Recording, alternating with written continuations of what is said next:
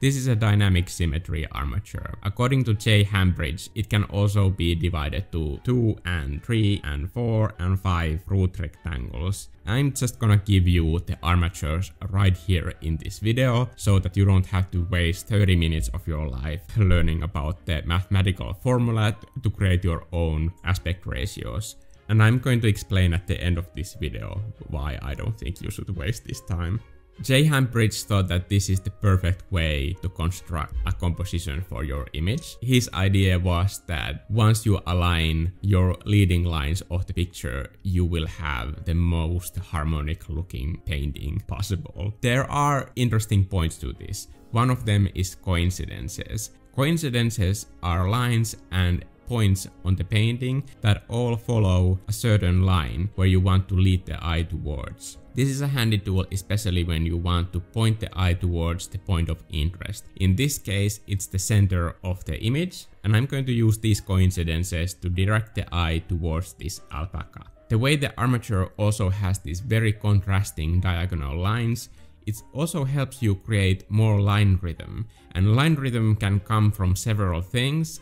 But the way the dynamic symmetry grid works, it makes you use line rhythm that has a lot of opposing diagonals, and this creates a lot of visual interest. Usually when you have lines that are all following the same line, you don't build contrast or interest in the same way, and the way dynamic symmetry grid is constructed, it makes you do all of these contrasting diagonal lines around the center of your subject. And here we can see that the main subject is contrasting with the background because of these opposing lines. Another composition tool that I'm using in this picture is enclosure.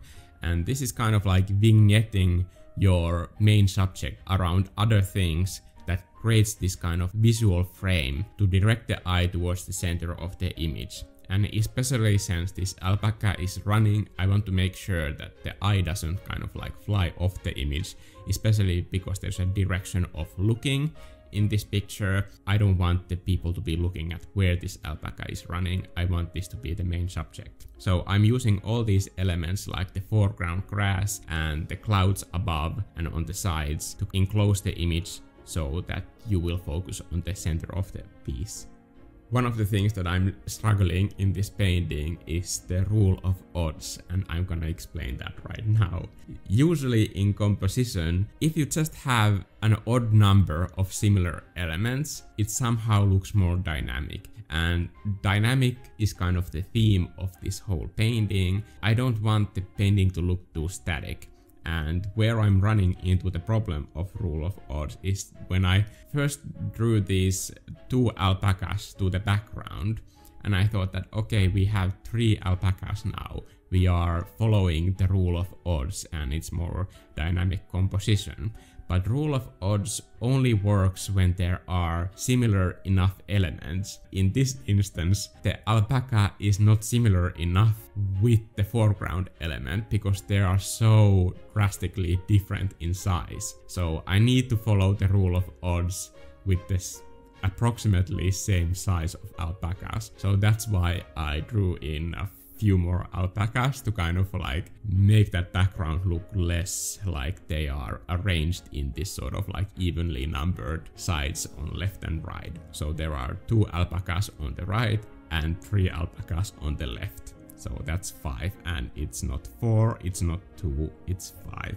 So that's the rule of odds. One thing that I'd recommend being aware of when you are using dynamic symmetry armature is the corners, because all of these diagonal lines are leading towards the corner of the image. Usually your main subject of your painting isn't at the corners, so I recommend cutting off these diagonal lines early enough so that you are not leading the eye towards the corners of the image.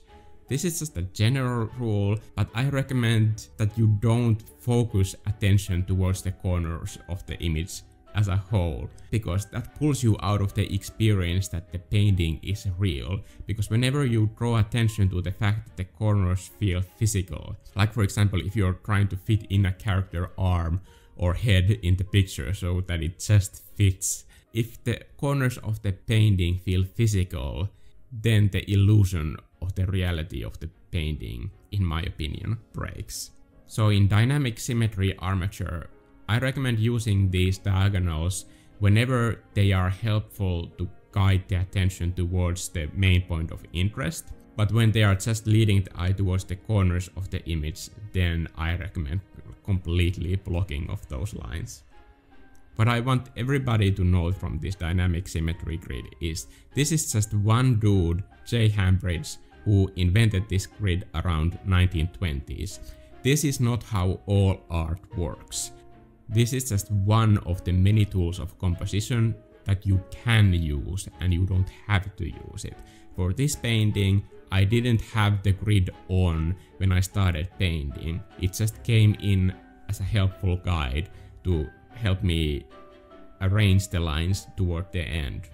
And I don't recommend like constructing any paintings from scratch so that you have some kind of like a rigid grid on, because I think that will just like kill your creativity at some point. So this is just one way to compose an image. I would strongly recommend not using the dynamic symmetry as some sort of a composition religion and get too obsessed about this, because this is just one way to compose an image. It's not the right way and there are no wrong ways to compose an image. A lot of people hate on the rule of thirds like it's a recipe for bad compositions. It's not. You can use rule of thirds whenever it's appropriate to the image that you are painting. Just think about the story that you're painting and what kind of composition would convey that story the best. Of course, dynamic symmetry and rule of thirds, they can both be really bad ideas for composing an image if it's just not right for the story. And there are many more other ways. If you have followed the video thus far, we have already learned these other composition tools like coincidences, line rhythm, enclosure, and rule of odds. And we learned how to avoid corners when there are diagonals directing the eye towards those corners or making the edges feel too physical. And this is just tip of the iceberg. There are many other ways to compose an image. There are ovals, masses, groups, and arabesques. All of these are just options that you can pick and use whenever it feels right for the image. And they are helpful to create cohesion to the image.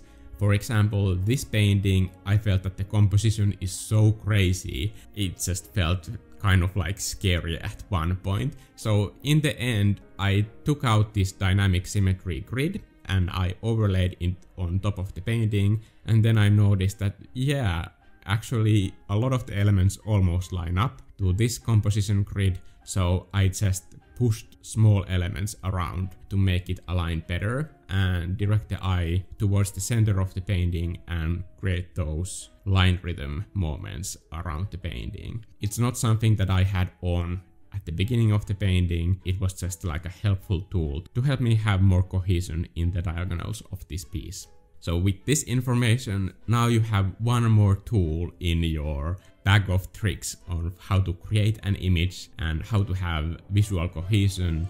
And I hope that these rules don't feel like restricting, but they can be freeing, that when you learn new ways to compose an image, you have more ways to create your stories and not less. With that mindset, go and paint fun stuff. And I'll see you guys in the next video.